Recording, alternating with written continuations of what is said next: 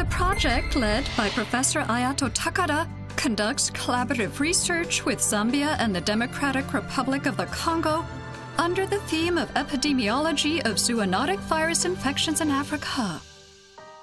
The Ebola virus, which has been identified in Africa, is the cause of Ebola hemorrhagic fever.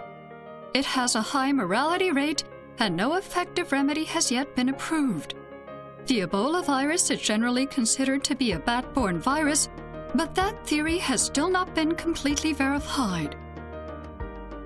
で、人獣共通感染症の中で私たちはウイルスをターゲットとして、研究を行っているわけですけど、そういうウイルスっていうのは、普段は何らかの野生動物の中に潜んでいて、でそういうウイルスが人に感染すると人が病気になるというようなものが多いんですね。だからどういう動物が、どういうウイルスを持っているか、そういうものをきちんと調べる必要があって、でアフリカには、分かってるだけでもたくさん感染症ありますけど、おそらくまだ未だに知られてないウイルスによる感染症だとか、そういうものもきっとあると思うんですよね。だからそういうものを見つけ出すという目的もあります。The project team collected samples from wild animals, livestock and humans and examined their viruses comprehensively. Here we see wild duck droppings being collected. The influenza virus has been detected in them. Here we see bat research being conducted. The Marburg virus related to the Ebola virus has been found in bats. The collected samples and viruses are all stored in a library. However, no Ebola virus has yet been found in bats. A rapid diagnosis kit for Ebola has also been developed. Diagnosis is possible from small amounts of blood and takes about 10 minutes. Several different types of Ebola viruses can be detected. Many outbreaks of Ebola hemorrhagic fever have been seen in places with an insufficient medical system, such as locations far from the city.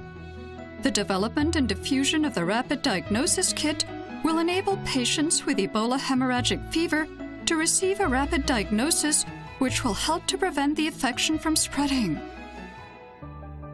The rapid diagnosis kits use antibodies which bind to the Ebola virus. Antibodies are proving effective in both diagnosis and remedy development. The project has transferred the technology to produce the antibodies used in virus diagnosis and the technology to detect virogene to Zambia University. Moreover, it's making efforts to help diffuse knowledge and technologies related to zoonotic infections by holding seminars and training sessions. Et du coup, les activités de SATREPS viennent combler les lacunes qui ont été identifiées, notamment en termes de renforcement des capacités, des ressources humaines et amélioration du plateau technique du laboratoire vétérinaire. SATREPS, c'est un projet très important pour le système de surveillance en République démocratique du Congo parce qu'il nous permet de réaliser une surveillance des maladies virales zoonotiques à l'interface homme-animal. Ce que nous attendons de SATREPS, c'est une bonne collaboration avec les chercheurs japonais pour nous permettre de bien cibler les vrais problèmes de santé publique en République démocratique du Congo et d'apporter des solutions à ces problèmes. It was built capacity in Zambia through purchase of equipment and the training of human resource so that we are able as a country to fight infectious diseases that affect human beings as well as animals. And it has made a huge difference in the country because initially we depend on sending samples outside the country, but now we can do it in country. I'd love to see a very long relationship between Japan and Zambia, and I appreciate the Japanese government for that. Thank you.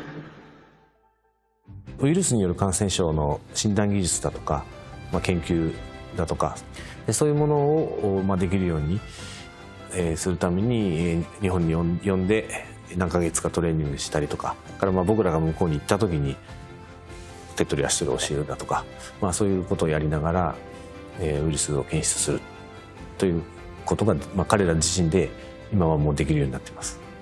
それからエボラに関して言えば開発したキットを使ってもらうことによって発生した時にいち早く気づくと。で気づくことができればそれ以上広がらないように拡大を広がらないように止めるということができるようになるので、そういうことにも貢献していく。